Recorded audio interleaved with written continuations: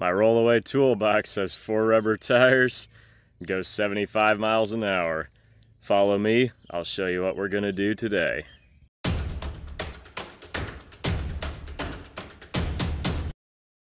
This is the 67 Impala parts car. 4-door post. Car's got a rusty frame and further rust beyond just the frame. Rocker panel's gone. Floors are pretty gone. If it was a hardtop car, might be justified to fix it, but guys needing parts, I need parts to pick, get some other cars put together. See, I've already got the front fender unbolted, the door unbolted, pretty basic stuff. GM liked the little chintzy clips that hold the bolts on, so you gotta fight those. Wasn't too bad. Shoveled out the inside. Already used the bench seat for another project car. 67 Caprice has a center fold down armrest. Impala has a straight seat, so needed to have that Impala seat to replace the Caprice seat. Everybody building these cars, they want them trimmed out as Impalas per the TV show. This thing's pretty nasty inside. Critters partied hard. Guy I got it from had cleaned it out some before I got it. See, there's quite a bit in the dumpster. Gonna be quite a bit more here in a minute.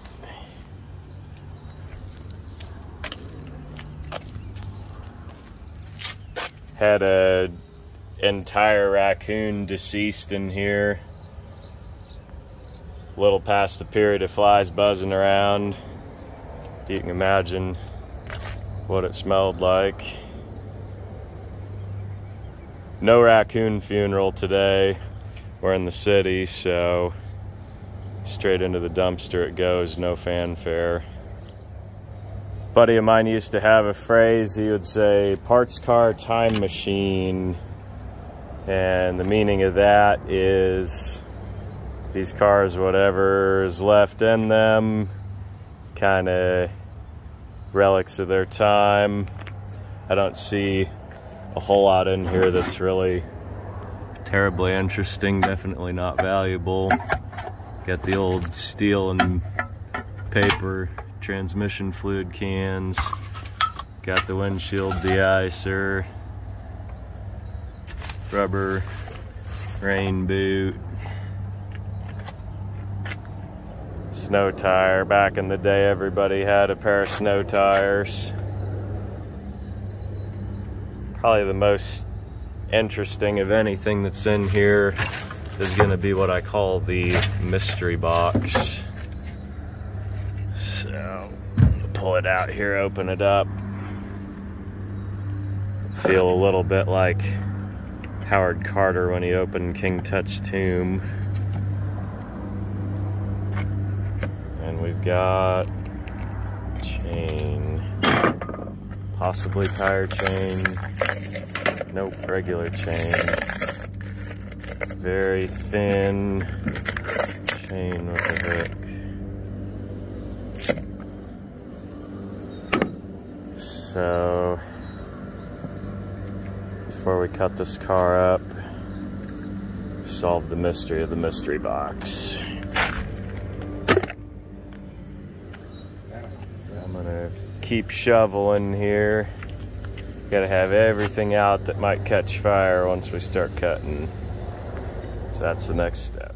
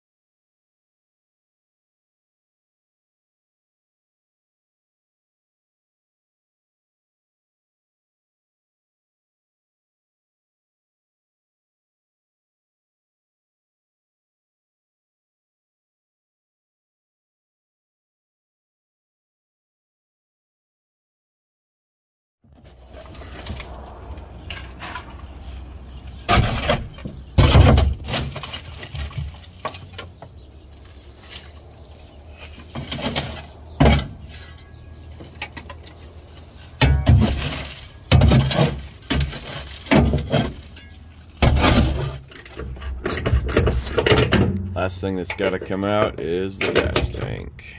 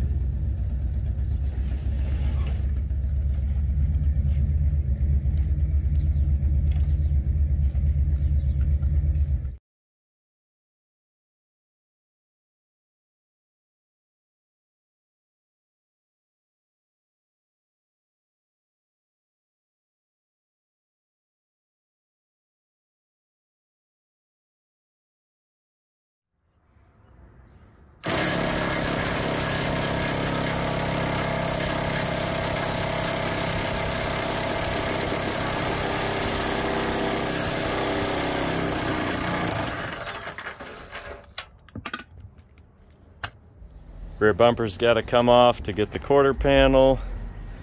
Frame is rusty. Sometimes I sell those rear rails, so I just cut across the frame with the torch. Trailer hitch is holding the bumper on. I've got my snow tire there to support it.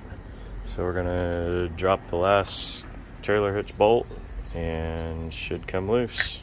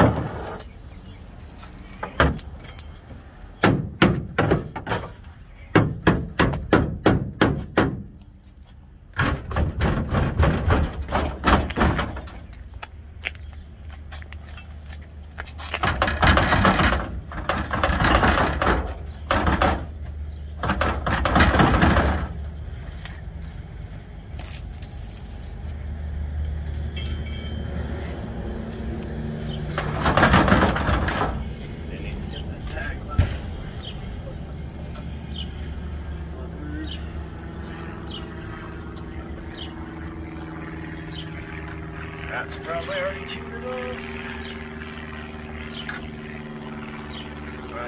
No.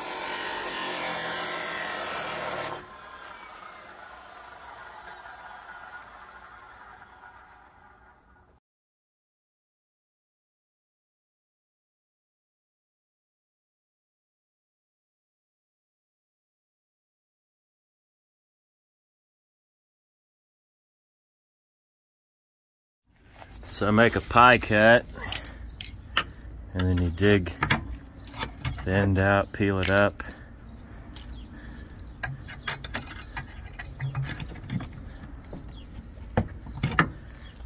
And then you can take Sawzall blade in your purchase point. I've had some cars that are real rusty. You can take a channel lock and you can actually tear that metal, peel it open, and you can keep rolling it all the way. So that's why this tool for me has earned its nickname, the can opener. I leave little support tabs so that way the whole thing doesn't droop and get away from me. When I got everything else free, cut the tabs, lift it off.